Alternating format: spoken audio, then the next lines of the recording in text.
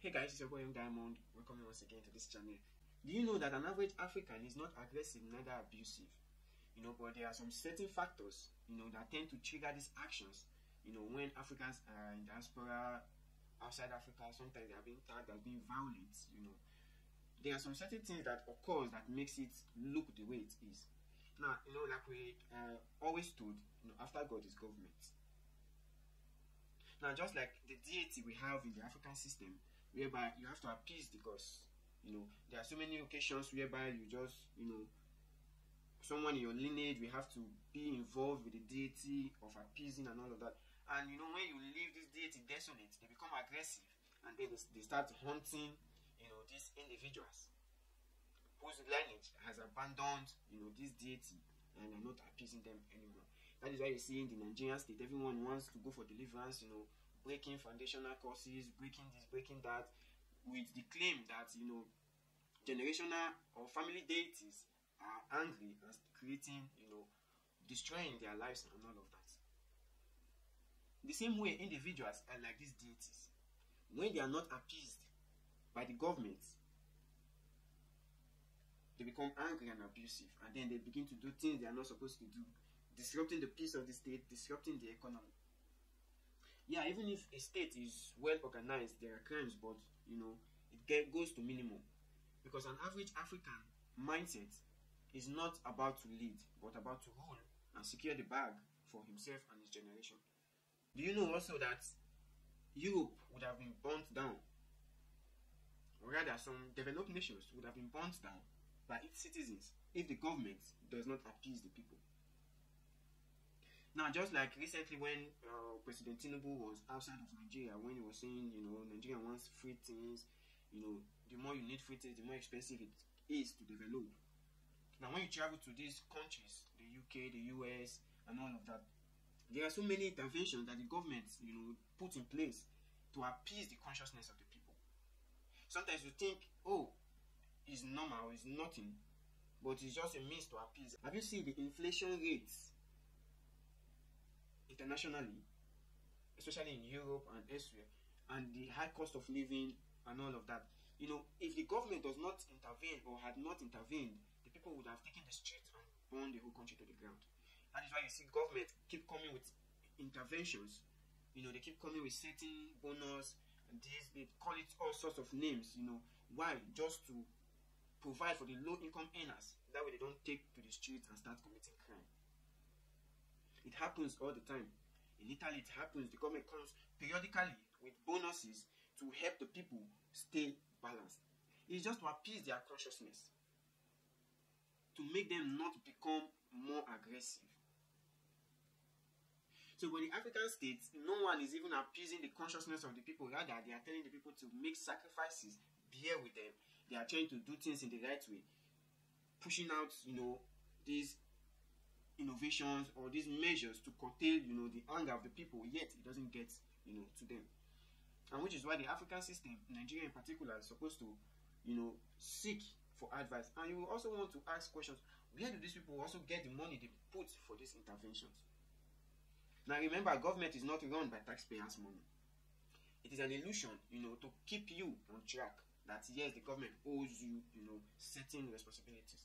Because when you collect the taxes of individuals, it is not even enough, to put the country in order, and also to dish out, these palliatives and these measures to make the country stable. Which is why all countries, they print their own currency. Depends on the economic factor. Now, the European Union also has its own measures that they've also put in place, to cater for those that are in under the European Union in particular. Whereas we have ECOWAS in Western Africa. I don't know the kind of meeting they do. They go for meeting periodically. It doesn't even have any impact collectively on their states or on their member states. Citizens are deities that needs to be appeased, whether or not they have. Because for the sanity of any society, they just have to. Let's take Italy as an example. They keep coming up with laws, rules, innovations, palliatives, bonuses, just to cushion the effect of inflation. just to cushion the pains of families, that are on the low income earning threshold. But do we have that in Nigeria? No. No database, no system to keep track, nothing of that nature. That is why you see Africa is still in distress up till now. No good schools, no good roads, no proper health care, nothing is working. And yet, they keep giving you excuses as to why things are happening the way they are happening. And yet they keep traveling out of the country and seeing these things work. And yet they keep telling you, oh, you shouldn't expect anything for free. You just have to make sacrifices and all of that. The government makes sacrifices for the people.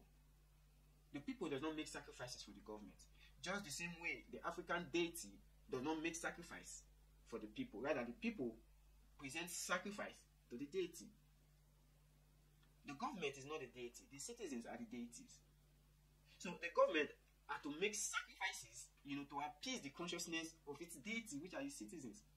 But you see, they don't even care. That is why you see crime rate increasing. The young men they are supposed to cater for, with all these measures, they end up fending for themselves in the wrong way. And yet, they blame them for being unruly in the society.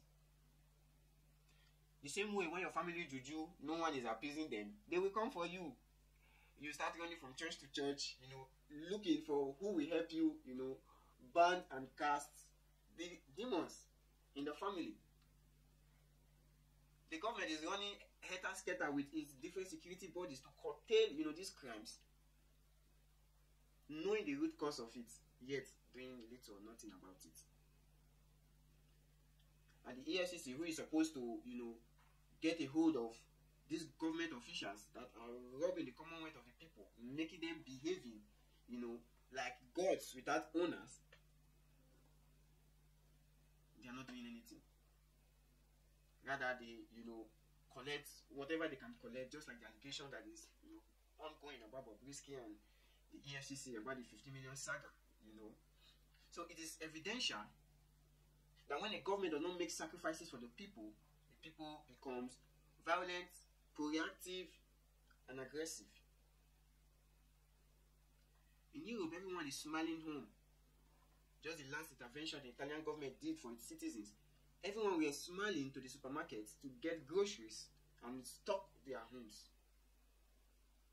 Just the same way, another intervention is still coming for certain citizens that, are in the threshold of the low-income earners. It appeases their mind from thinking about doing something wrong. Though we also have wrongdoers and those who are doing things that are not constitutional, but is on the minimum compared to the African rating. So the African government needs to sit up. Nigerian government needs to sit up and start appeasing to the consciousness of the people. If not, the destruction will only continue.